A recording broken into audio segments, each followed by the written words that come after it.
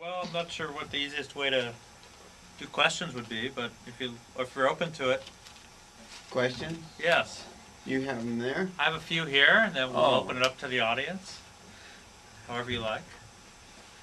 One question I wanted to ask was if you could talk about your experience with Original, the Stockhausen, and why was Fist Fight its length? Well, how was it presented? Karl-Heinz Stockhausen put together that composition. I got to know him before he proposed to do that in New York City, and so he actually didn't participate in the production of this thing. It was uptown in 57th Street and one of, I forget where, but anyhow it was theater in the round, and I participated as in the credits as a filmmaker, and the other people you saw in there, Nam June Paik, who was bending over doing something. Anyhow, a whole bunch of artists were invited by Karl-Heinz to do something. That film that you saw was projected halfway through this happening, I guess is how you describe it. Things going on simultaneously. It was theater in the round. And so my participation was that film.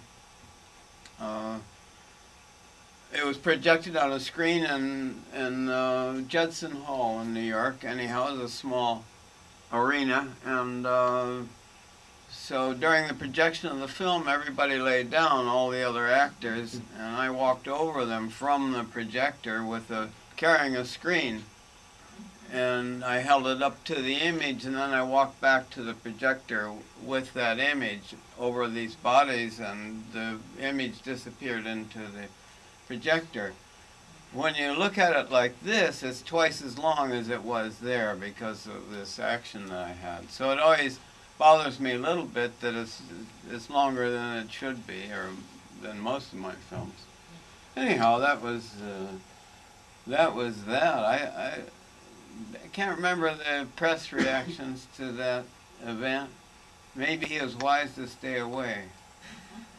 Stockhausen was a very difficult person, enormous ego, and intense person. I was lucky to have any rapport with him at all. I did. I don't know. How did you meet him originally then? How did you meet him originally? How I met him? Mm-hmm. Oh, did I tell you this? I was in a gallery in New York, the Bonino Gallery, and among the other artists there, now I have a terrible affliction and name forgetting, but anyhow, a dear friend,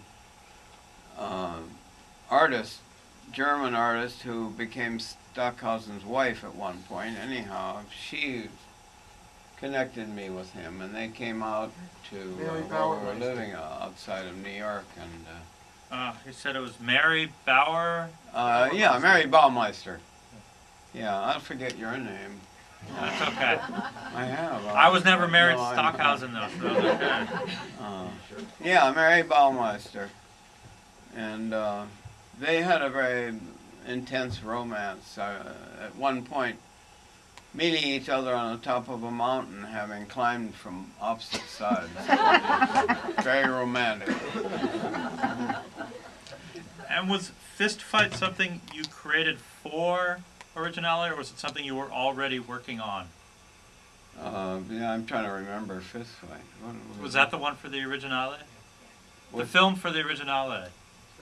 Fist Fight. For Originale. Oh, Originale. Yeah, Originale. Yeah. Oh, was that something I was already doing? Yeah, I guess it was underway, and I just added the titles, such as they were, those little snapshots at the beginning. But, you know, I'm not a very efficient filmmaker. I should have had names and everything else there. But since it was meant, he urged me to do whatever I wanted to do. So that's what I did. But yeah, I had the film already underway, and I added the beginning stuff. And then, as I say, I prolonged it so that we could do this little stunt in theater. And how did you decide to get into filmmaking? Well, how did I do that? Age 10, I was sent to art school in Detroit, downtown, because I could draw a straight line, and my father had to do it this way.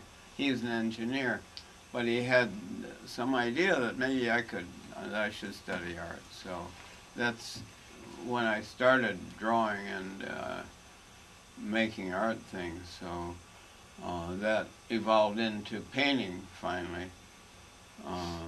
I had a GI Bill, and I went to Europe on that, and hooked up with very quickly. That was 1949. I discovered abstract art.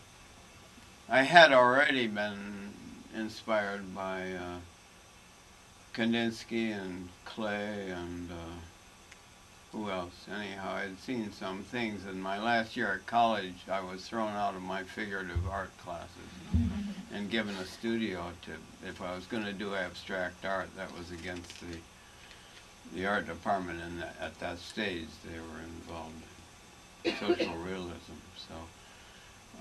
So when I went to Europe, I was already starting to become an abstract artist. And then that became an intense, this is 1949, 1950, the art scene seemed to be monolithic and involved with total abstraction, with some exceptions, but that was, and also there was a sense that the art world was made up, was linear, so that you had to succeed, follow somebody else who had done one thing. You had to expand or revolt against that and do the next thing, and there was this kind of linear quality to everything. So naturally I got caught up in that as well, and I don't know, maybe that's still true, but I don't think so, not in that same kind of narrow sense.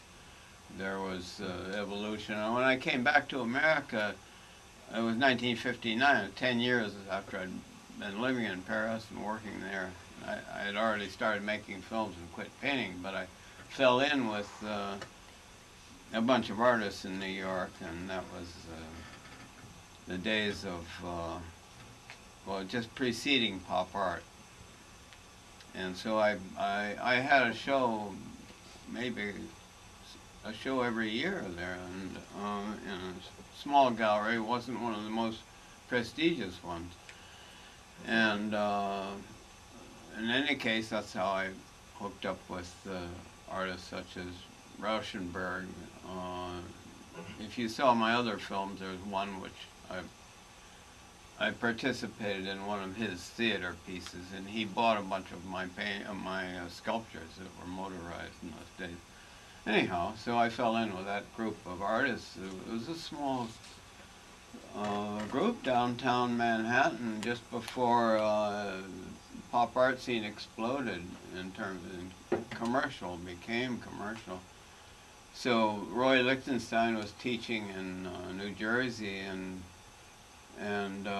he all of a sudden bought a fancy car and drove out to the end of Long Island, where he stayed the rest of his life, and other artists were picked up like that. Jimmy Dine started the pop art scene by being invited uptown to with his paintings of plumbing and things. His father was a plumber, and that was somebody, it hadn't been declared as pop art yet, but anyhow.